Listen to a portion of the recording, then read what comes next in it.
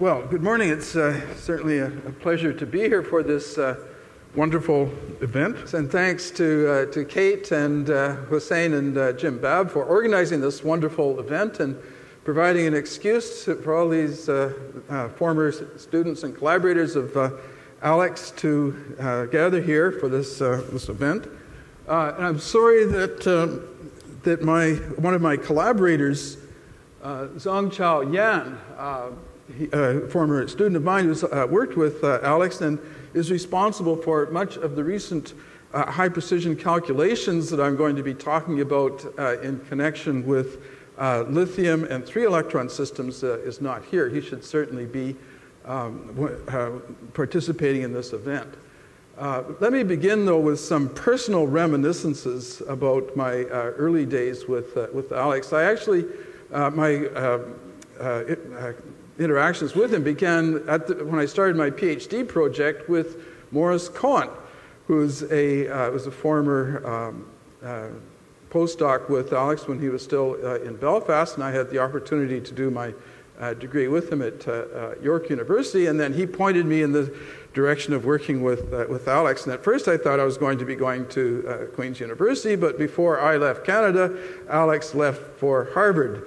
And so to my great surprise, I found myself coming here rather than to Ireland. And there was a great group of other students there at that time.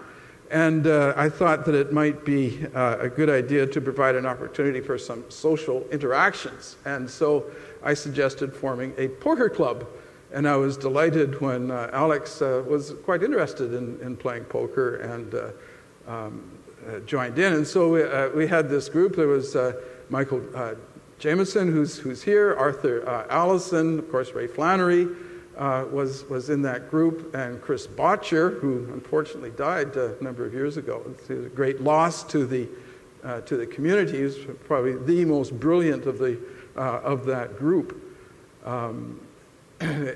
So we met regularly to play poker.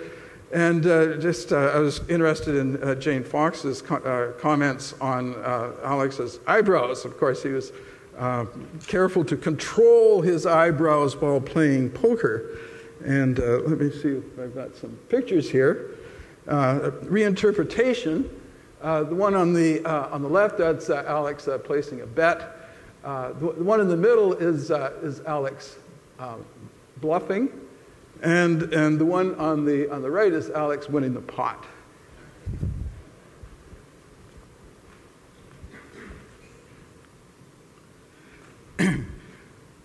Well, just to give some idea of the enormity of the field that I've been asked to cover this morning in just a few minutes, this is the Handbook of Atomic, Molecular, and Optical Physics, some 1,500 pages. Containing almost 90 chapters with 115 authors. And I would say about half of them are associated with Alex in one way or another, and the other half are experimentalists. So that gives some idea of the range of Alex's influence. And so I'll have to pick and choose and just try to hit a few of them. Oh, this is going the wrong way. Okay, here we are. So as an outline of what I'm going to try and cover this morning, I'll start off with a sort of pedagogical introduction to dipole response theory for those of you who might not be familiar with this, and then continue on to applications to properties of atoms and molecules, and then I'll talk more particularly about high-precision variational calculations leading into asymptotic expansions. I'll say a very little bit about 1 over Z expansion theory, which is actually the topic of my PhD thesis with Morris Cohen, relativistic quantum electrodynamic effects, and then this very interesting recent topic of isotope shifts and their applications to the determination of the properties of halo nuclei. And then finally, so I also was supposed to talk about molecules, so I'll have to keep it to the simplest examples of molecules, H2+, just to show what is possible. What are the limits of what we know about atoms and molecules, and at least define some parameters for what might ultimately be possible for more complex systems. So the idea is, let's begin by considering an atom or molecule oscillating with an electric field. Of course, you can write a real field as the sum of positive and negative frequency complex components, and then so the interaction of the atom with the field is just the dipole interaction term. And so the problem then to be solved is to solve the time-dependent Schrodinger equation with these time-dependent interaction terms driving the system. And the key to finding a solution to this, at least in terms of the lowest order response, is to substitute into the write the solution as a perturbation expansion with the electric field strength playing the role of a perturbation parameter. And of course, in higher order, you then get higher order interaction effects, but this is in the case of the linear term, the zero order term is that without the field, and then we have a first order perturbation equation. And if we regard this as a field as being switched on adiabatically and look for steady state solutions, then the time derivative just brings down factors of the energy, or the energy plus or minus the frequency of the oscillating field. And now we have two options to solve this system. We can just solve the first order equation directly. And this is and you can find analytic solutions, for example, for hydrogen, a variety of approximation methods for many electron atoms. And this was all pioneered by Dalgarno in the early years at Belfast, and then at Harvard, Dalgarno and Victor. George Victor is also a member of the Poker Club. I didn't mention him. And then Michael Jameson.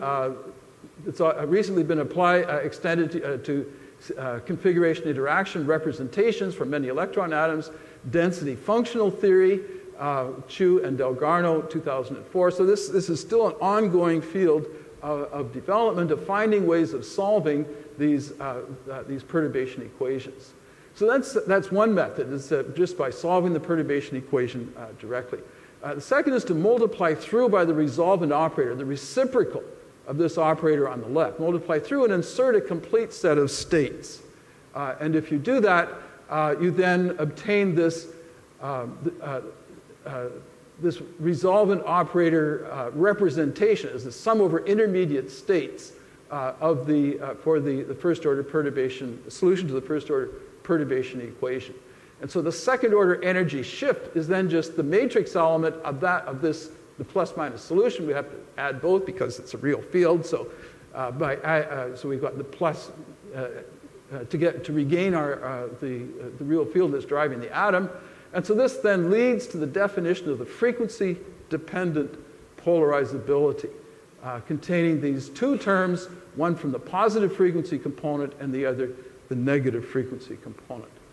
And so then just bring this over a common denominator, and then we obtain this characteristic form with the dipole matrix element squared in the numerator and these quadratic terms in the denominator. So the reason that you get the En minus E naught squared minus h bar omega squared in the denominator just comes from adding up the positive and negative frequency components. And so this is useful provided you're far from a resonance. And of course, the oscillator, this just defines this product of matrix elements, defines the oscillator strength. And so we now again have two options for what to do with this. We can use experimental data for the oscillator strengths, thereby relating this to observational data, or introduce a discrete variational basis set to construct a pseudo spectrum. And this is the key idea that I learned from Alex in those years that I spent here, to represent the complete set of intermediate states. And this is a very powerful technique. You just diagonalize the Hamiltonian in a discrete variational basis set that then gives, as you progressively enlarge the basis set, each one of these eigenvalues progressively moves inexorably downward but it can never cross through the exact eigenvalue. And so they form each one is a variational upper bound to the corresponding energies, but then you also get these ones up here lying in the continuum. And so these represent a range of states in the continuum. In terms of mathematical theory, this is a Sturmian basis set. And so by summing over these discrete states, you replace the infinite sum over the bound states together with an integration over the continuum. So it's a great computational advantage to use these discrete variational basis sets. And so you replace the actual spectrum by the sum over these pseudo states to obtain the alpha tilde. This is the discrete variational representation for the frequency-dependent polarizability, which then tends in the limit as the number of pseudo-states goes to infinity to the correct answer, provided the basis set is complete. And there's also a variational justification for this. You can actually construct this variational function and find, and the extrema just correspond to these same values for the coefficients that appear here. This is a sample calculation just to show that it really works. You can actually solve the first order perturbation equation for the ground state of hydrogen. Here it is. It's just the simple function. This is like a p state with 2r plus r squared. And so the exact dipole polarizability is then 9/2 in units of Bohr radius cubed. So, but instead of solving the perturbation equation, you could also construct a trial function with B1 and B2 being the variational parameters, find the extrema, and so you can actually find an analytic expression. Now we've regarded, instead of having the exact minus r, I put in a parameter here, minus lambda r, and then we'll let lambda vary and see what happens. And so here's the variational polarizability for hydrogen with the first extremum appearing.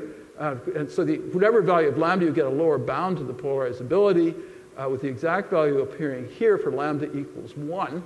But you also have this broad region of stability in here where you get approximately the right answer, even with the wrong lambda.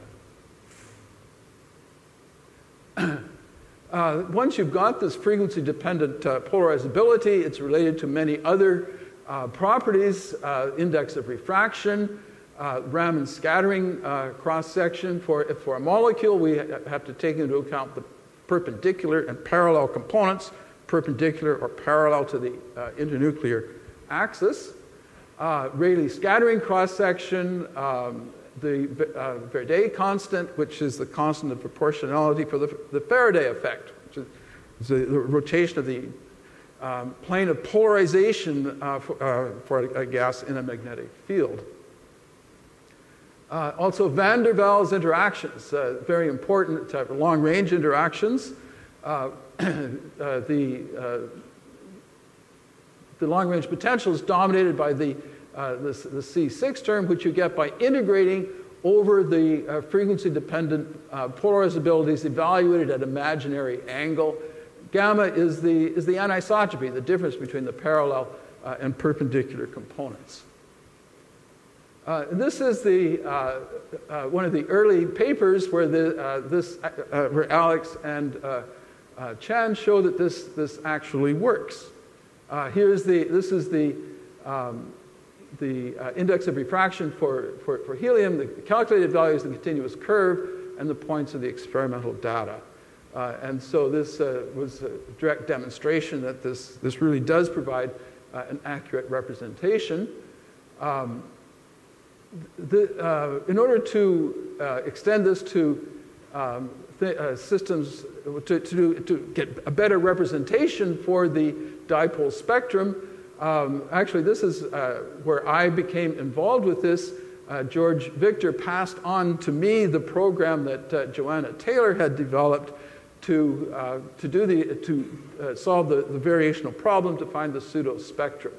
And so these are the variational functions containing powers of R1, R2, and R12 times exponentials. And this then provides and you can show that this is a complete basis set, that as the as the number of terms goes to infinity, that this converges to, this spans Hilbert space. And so in those days, because the computers weren't that powerful, a 50-term basis set was a big calculation. And you can see here how the first term is the dipole oscillator strength sum rule. The exact answer should be 2, or in general, the number of electrons. And you can see the frequency, this is that zero frequency is converging to a constant value. I'll talk more about the extension of this to more terms, but this is the most, let's now jump forward this is in to December 2000 with this work by Krzysztof Bakuski and Jonathan Saperstein on relativistic and QED correction. So this is the current state of the art where we have the relativistic contributions to the polarizability, also mass polarization and QED contributions. The interesting thing that happens, though, is that the final answer is almost the same as the non-relativistic value. That you tend, it's quite typically, there's a lot of cancellation between mass polarization and relativistic corrections, so that in fact you're better off including neither than including just one of them. So this is the high precision value for the polarizability of helium. Also for van der Waals interactions, this is a relatively recent paper by Zhu, Dalgarno, and de Ribianco to calculate this C6 term for the van der Waals interaction. Here it is, and then the gamma is the anisotropy. And here are these dipole, the frequency-dependent polarizability for the parallel and perpendicular components of hydrogen, H2, and for, in this case, sodium. The results, though, haven't really changed that much. They're a little more accurate, but you can see that with the other atoms, lithium, sodium, and so on down, that in fact, those early estimates were remarkably accurate. So let's say you want to do a high-precision calculation. Of course, the non-relativistic energy is not really useful in comparison with experiment. You have to include a wide range of other things like mass polarization, and I'll talk a little more about these terms in a few minutes, but these other terms depend on the ratio of the reduced electron mass to the nuclear mass. Second order mass polarization, then relativistic corrections. Alpha is the fine structure constant. And so these are smaller by about a factor of 10 to the 4. And then relativistic recoil comes in, mu over m is also about 10 to the minus 4. So these come in in atomic units, the 10 to the minus 8 level. And then QED corrections proportional to alpha cubed. Radiative recoil, this is a mass-dependent correction to the QED correction. And then finally, finite nuclear size. And at the end, I'll talk about the application of this to, in fact, determining the nuclear size for halo nuclei.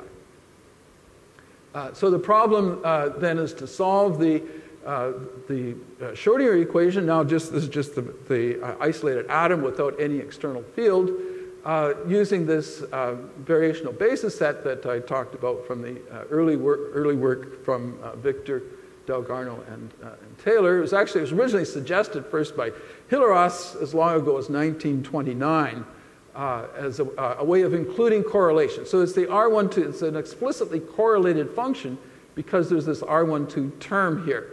And in fact, this allows you to achieve much higher accuracy than would be the case with the more generally applicable methods of atomic physics, such as configuration interaction, Hartree-Fock approximation. It's a specialized technique that works for if you just have a small number of electrons.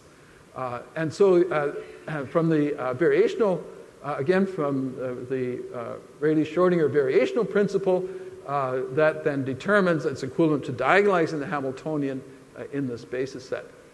For finite nuclear mass, that brings in this extra mass polarization term that comes from the transformation to center of mass plus relative coordinates for the atomic system.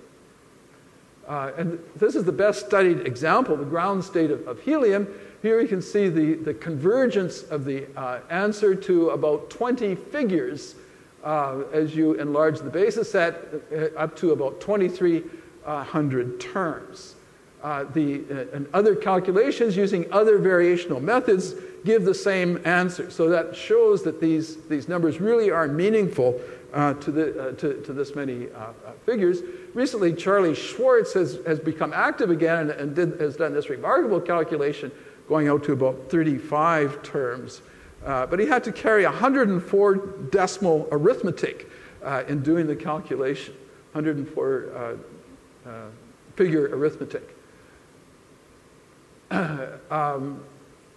In order to extend this to the more highly excited states, we've had to introduce this technique of doubling the basis set so that we have explicitly two distance scales involved in the calculation, and then a complete optimization of nonlinear parameters. And something interesting happens when you look at these highly excited states. So here's the sequence going from 10s, 10p, 10d, and so on down to 10k.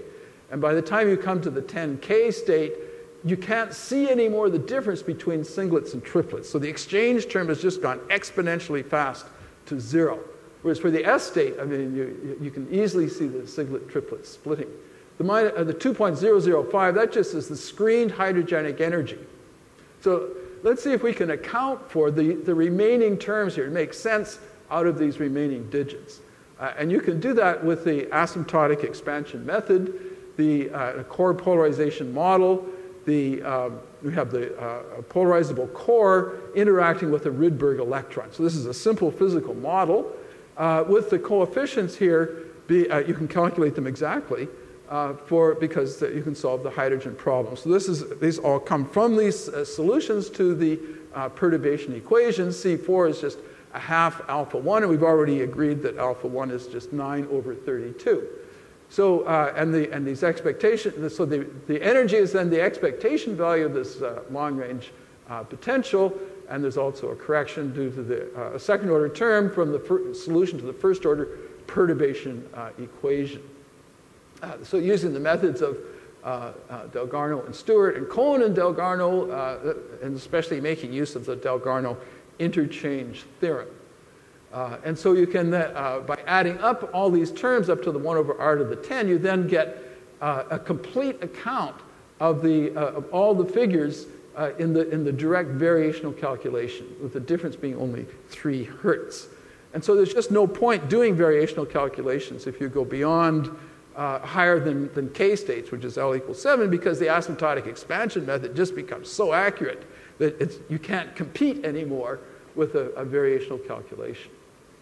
In the case of lithium, we have the same idea, except we now have powers of R1, R2, R3, R12, R23, and R31. So, and the thing that makes it difficult to go to even larger basis sets is that you just get killed by the combinatorics. There are just too many ways of adding up these integers as you systematically enlarge the basis set. Also, of course, the integrals get harder and harder to calculate, but it's the size of the basis set that becomes impossible to handle. These are some recent results for the low-lying states of lithium and beryllium plus, where we've succeeded in reaching enough figures to match spectroscopic accuracy, and use this as a way to calculate high precision values for things like the isotope shift. See, how much time do I have? You have 10 minutes, okay. So for relativistic corrections, these come from the bright interaction. What is particularly interesting for the isotope shift, though, are these mass-dependent corrections, so-called stone terms that come from transforming the bright interaction itself from center of mass plus relative coordinates. Spin-dependent terms, and then these are the relativistic recoil terms. These terms are normally not included at all in atomic structure calculations, but they are essential for the isotope shift. And then for the QED shift, the quantum electrodynamics, it's basically like the corresponding Lamb shift for hydrogen, except that you have to put in the correct value for the beta logarithm and the electron density at the nucleus. So, but other than that, this is basically the same thing as the self-energy contribution for hydrogen, and there's also the vacuum polarization term. This is but it's turned out to be one of the most difficult things to calculate in atomic physics because of the large contribution from highly excited states. So in order to circumvent this problem, so we might say, well, why not just use a pseudo-state representation? Well, the difficulty is that the dominant contribution comes from states lying very high in the photoionization continuum, and so the answer just never converges. In order to get around this problem, I've introduced this modified pseudo-state expansion, which for this audience you might be interested in. I normally don't talk about this in much detail, but I think this is rather interesting. It's a pseudo-state expansion with multiple distance scales going down to extraordinarily short distance scales. So so for example, we build it up in layers. So in the first layer, we'd have e to the minus alpha r just for hydrogen, then powers of that, and then e to the minus 10 alpha r, e to the minus 100, e to the minus 1,000, and so on up to e to the minus 10 to the 10 or 10 to the 20 alpha r. Alpha is just another parameter of order of magnitude unity, which can also be adjusted. But the point is that you can cover extremely short distance scales which correspond to extremely high energy. And you could never do this with a finite element type calculation, but you can do it analytically. And you can, in fact, diagonalize the Hamiltonian in this rather remarkable basis set. And by doing so, you can span these are the eigenvalues for the pseudo-spectrum, going up to this is up to 10 to the, and these are the differential contributions to the beta logarithm. And you can see that you have to go up to 10 to the 8 atomic units just to cover the majority of the contribution. The spectrum goes on up to about 10 to the 20 atomic units, and you have to go up that high in order to get many significant figures in the beta logarithm. And this just shows that it really does work, going up to omega. So the basis set contains e to the minus 10 to the 20 r in the exponent. And it converges to the extrapolated value, agrees to all these figures with the known value of the beta logarithm. And so this demonstrates that it really works.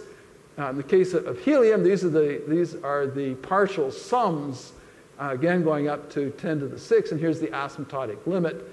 So this is the value of the beta logarithm as you include progressively more terms in the pseudo-spectrum.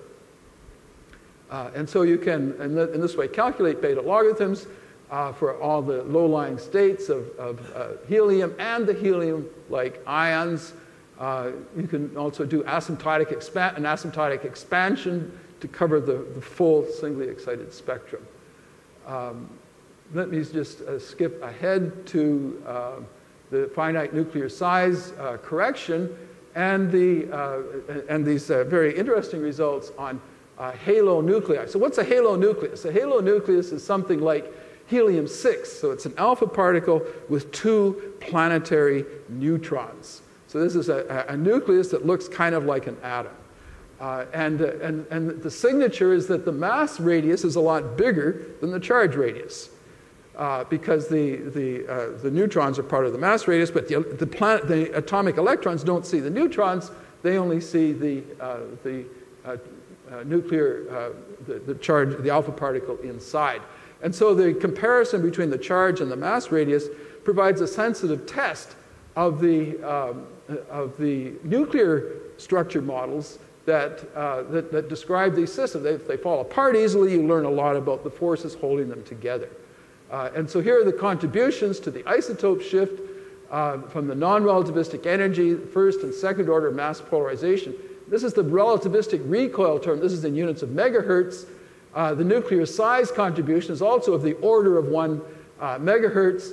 And here are these are the radiative recoil corrections. So you have to know the mass-dependent correction to the QED term in order to interpret the experiment. And I think we've established that we have sufficiently good control over the accuracy that we can actually use this as a tool to measure the size of these nuclei. And just recently, Tanihara, who was the original discoverer of these nuclei, said that he never thought that it would be possible to measure the charge radius of these things. And so now it's been done. Most recent one for helium, helium-8, which lives for several milliseconds. And it's just amazing that it's possible now to do experiments on these things. They trap the atom in the triplet S state on the triplet S to triplet P transition, and then measure the isotope shift for the 2 triplet S to 3 triplet P. So here's the resonant signal. But physically, what's going on? So we've got the alpha particle and then the 2 neutrons, and depending on if they're going around on opposite sides, then the alpha particle doesn't recoil. If they're going around together, then there's a large recoil of the tightly bound alpha particle. And so the degree to which it moves around and thereby smears out the charge provides an indication of how this whole system is correlated. You need all 3 particles. So helium-5, for example, doesn't exist.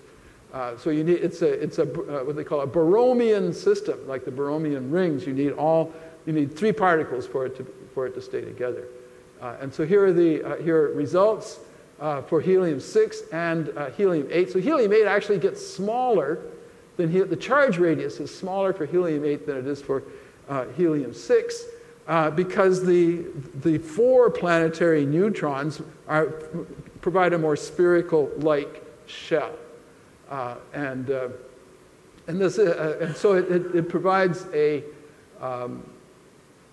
test of the nuclear models that provide predictions for the size of these structures. These are some other spectroscopic results that have come out of this: a more accurate ionization potential than the experimental value.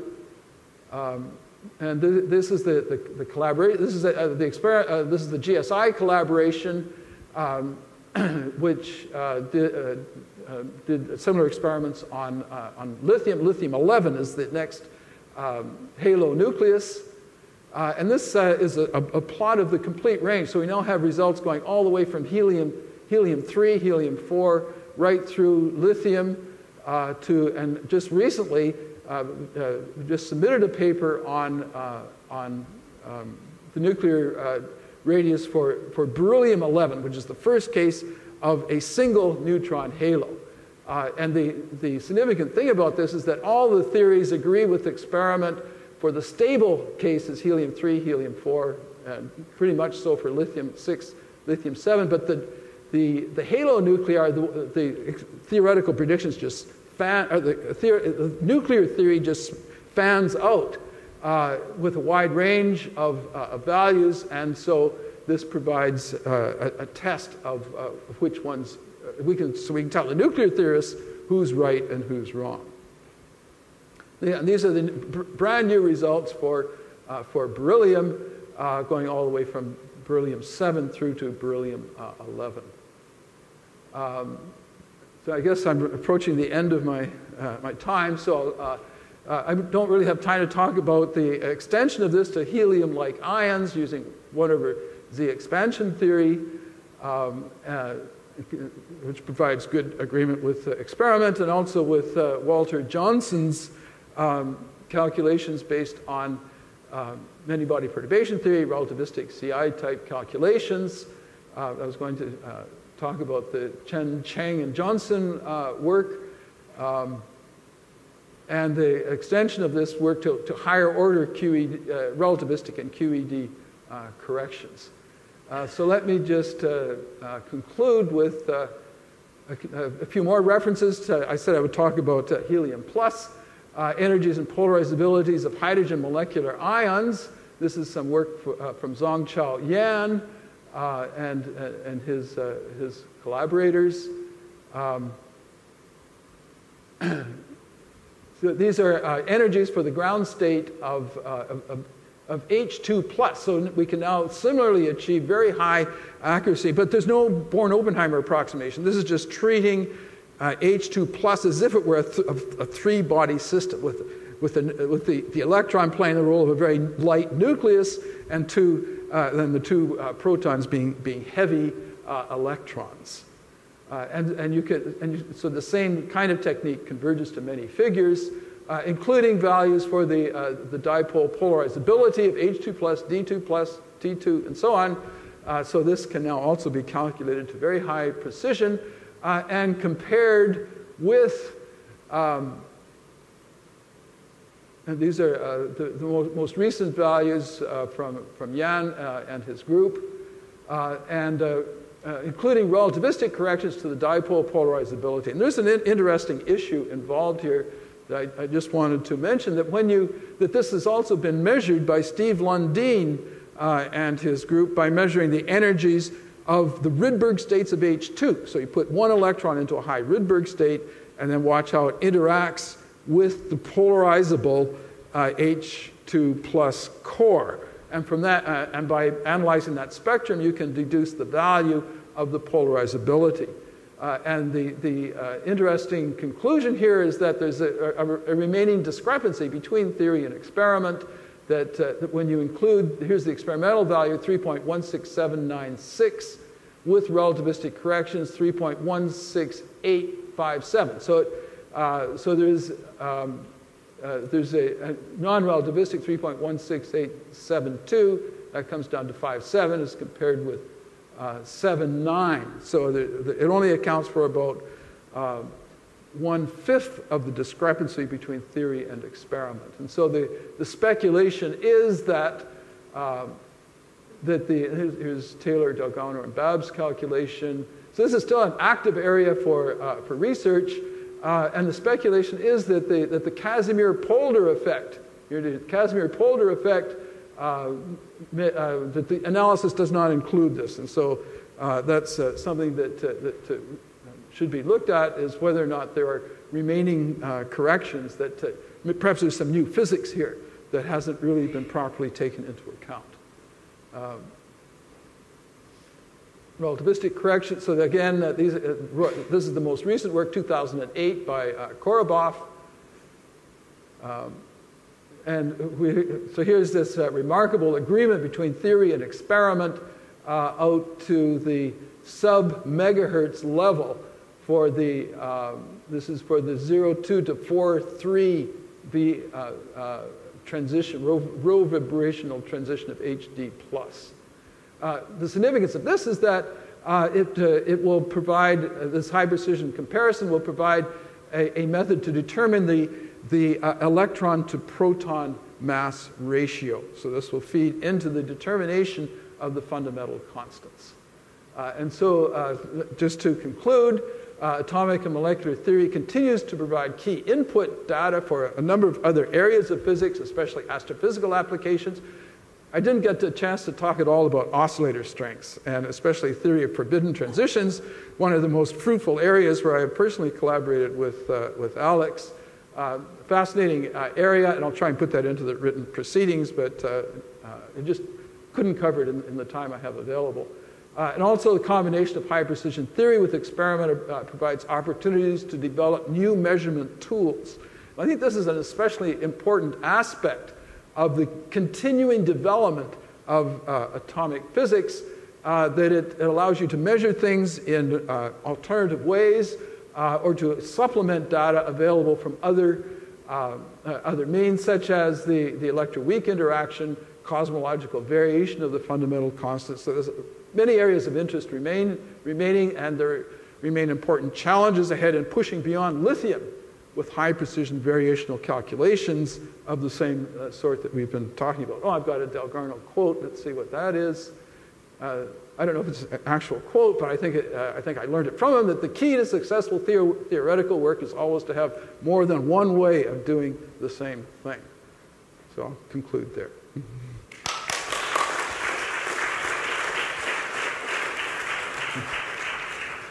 Many thanks, Gordon, for that just superb stuff, particularly that nuclear halo precision. Yeah, it really is fascinating. And it's fantastic to see how theory can actually achieve this fantastic precision.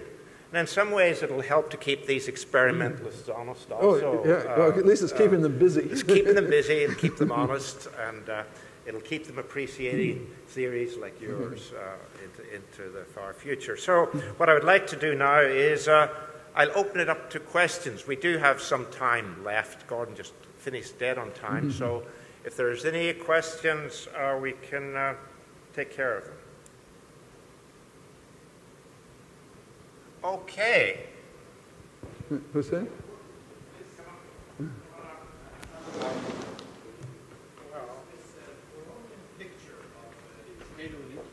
Yes. Very interesting. How was it developed? I mean, did you look at the wave functions? I didn't do the nuclear physics part of it. That was done by the group at the main group is the one at Argonne National Lab. So the helium-6 helium. So it's Steve Piper and Wieringa. Do you know how they know that the two neutrons are sort of moving collectively? How do they? Well, I mean, they would do a correlated calculation, like a configuration interaction. I mean, there are different models with different. Some of them involve clusters. So, I mean, you treat the alpha particle as a cluster, and then have the two neutrons. So you construct a three-body wave function. So they look at with a polarizable structure for it. I mean, that'd be a good approximation. And then, of course, you have excitations of the alpha particle would also enter into a complete calculation. But the significant point is it provides a test of the effective low-energy nucleon-nucleon interaction potential. And so it provides insight into the properties of all nuclear matter, whether it's a neutron star. So there's the connection with astronomy. This tells you something about properties of neutron stars also, as well as nuclei, atomic nuclei.